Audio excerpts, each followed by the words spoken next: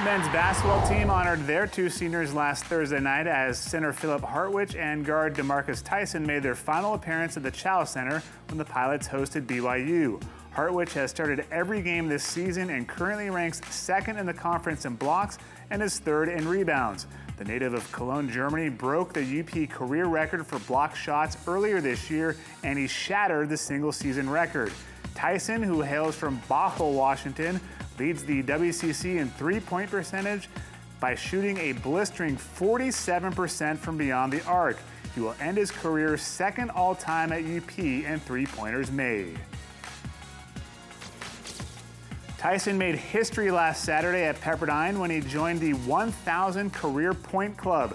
Tyson buried his second three-pointer of the game with 11:45 left in regulation to become the 40th player in Portland history to surpass the 1,000-point mark.